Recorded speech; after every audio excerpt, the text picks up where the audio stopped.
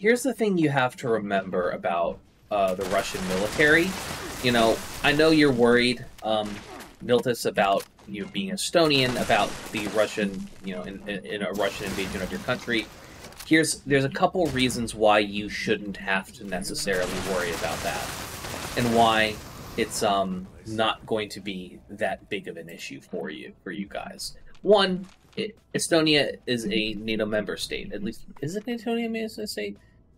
Estonia, NATO. Yeah, no, Estonia is a NATO member state.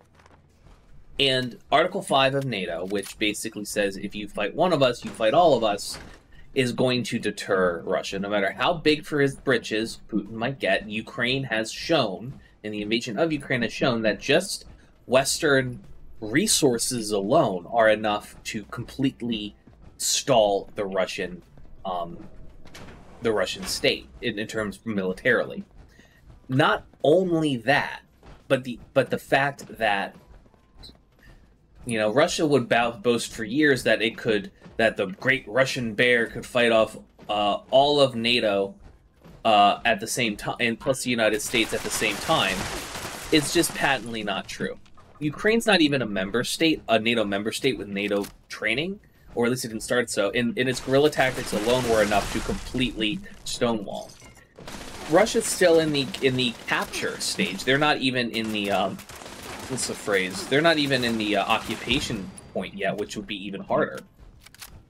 The fact is that the premise, at the very least, of Russia being able to actually fight, just do what they've boasted and fight the entirety of the West at the same time is not true. The Russian army has shown that it's too weak to do that. And that also comes down to, if they did fight everybody in NATO,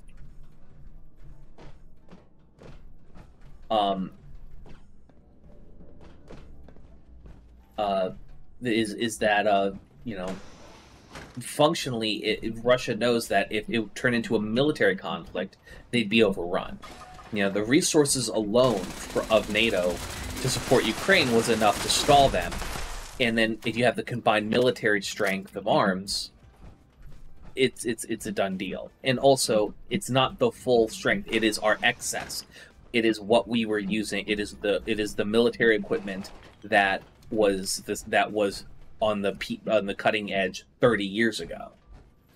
They're not, Ukraine's not getting new things. Ukraine's not getting the fanciest and most powerful things. Even the F1, even the F-16. The big shiny big ooh unga bunga, all that shit. Even that one itself is is 10-15 years old in regards to how new it is. We don't need the thing, there are some things that America has that we as citizenry do. They got fucking laser guns or some shit. They've got some goofy ass shit that we don't have access to, and or that we don't know exist yet, and they're not going to show it, at least probably until America for some reason gets into a war with China or some shit. The other thing that which you noted,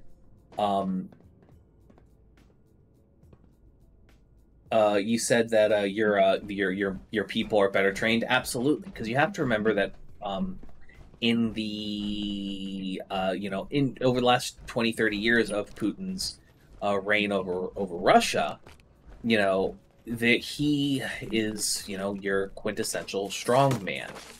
And the problem with being a quintessential strongman is that you have to be afraid of another stronger appearing man coming up and taking your spot from you. And in lieu of that, the only place that was really going to come up from was the military. So what happened is that the Russian military, which used to be one of the most feared military entities in the world, ended up becoming a place for young men to maybe get a security license for their job, or some place where if you just didn't know what the fuck you were going to do with your life, you just went into the military until you figured it out. And people that stayed in the military for long periods of time are perceived in Russian society as, you know, failures on an individual level. Like, there was nothing better you could do, so you stayed in the army of all things. You know, it's one of those types of cases. And so, because of, you know, that being the case in the Russian military, what ends up happening is that, you know, yeah, the potential, like, for Vladimir Putin to get, like, overthrown in, like, a coup or whatever is minimized. But, you know, you also get a military that is ineffectual, not respected, and, you know, you're just not going to have a good time in that regard.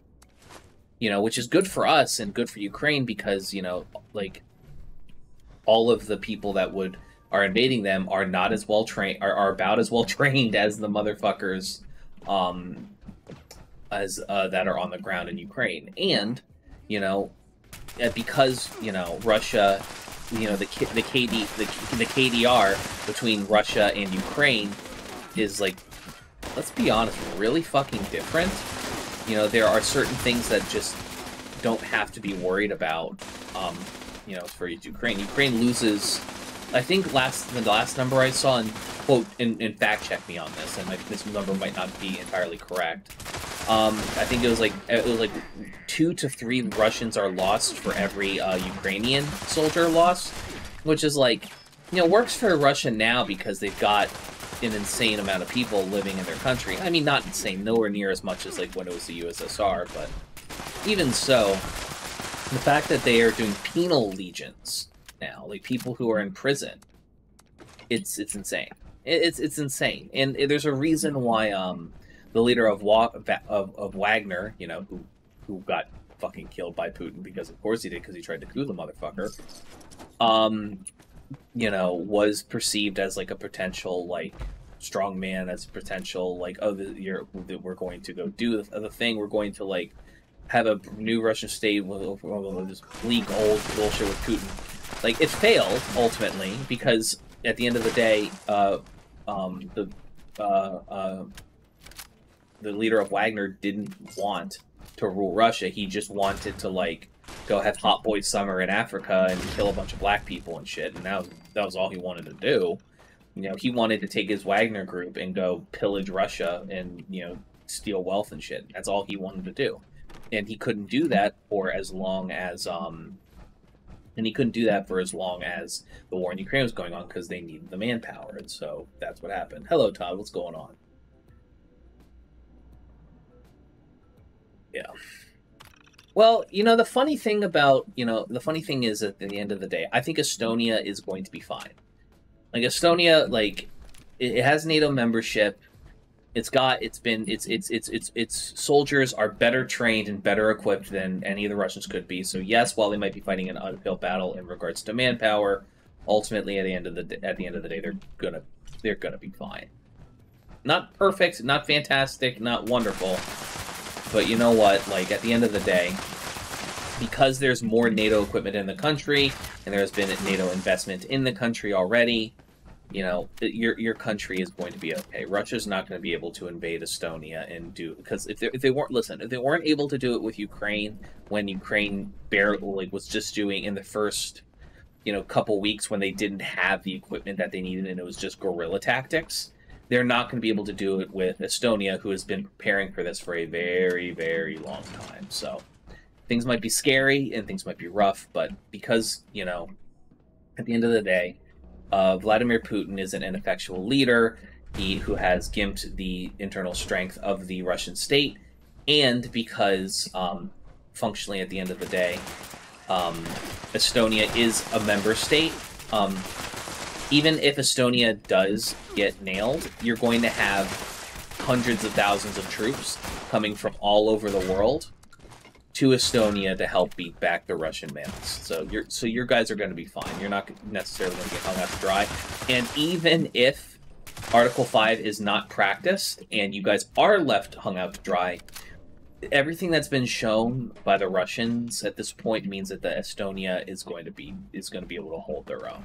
And I think if Putin decided to start an invasion of Estonia simultaneous with the invasion of Ukraine, I think he probably would. I think I think that would probably be enough for him to have something in his something put into his drink. I'm just saying. The oligarchs are fed the fuck up with him. He doesn't really like. He needs to get some sort of like optics win of some sort. Otherwise, like he's I already understand he's old and he's probably recovering from a stroke, but like he doesn't have that long if he doesn't fix his shit. So, but yeah, Estonia's gonna be okay. You know, maybe not fantastically. You know, it might be scary, but for everything I've said, you know, Russia is nowhere near as strong as they proclaim themselves to be, and y'all have NATO tier equipment, so your militaries are going to be fine, and they're better trained, and they're preparing for it actively. Which, you know, they're not going to get like an element. Russia's not going to be able to do its blitzkrieg element of surprise type of like stuff. Which I know the Germans didn't come up with blitzkrieg, and I know that's not the proper name for it, but I don't have another name for it because I'm stupid. I'm sorry.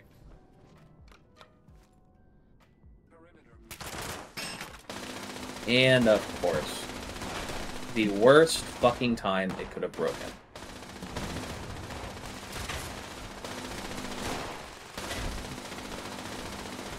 Worst fucking time it could have broken. God damn it.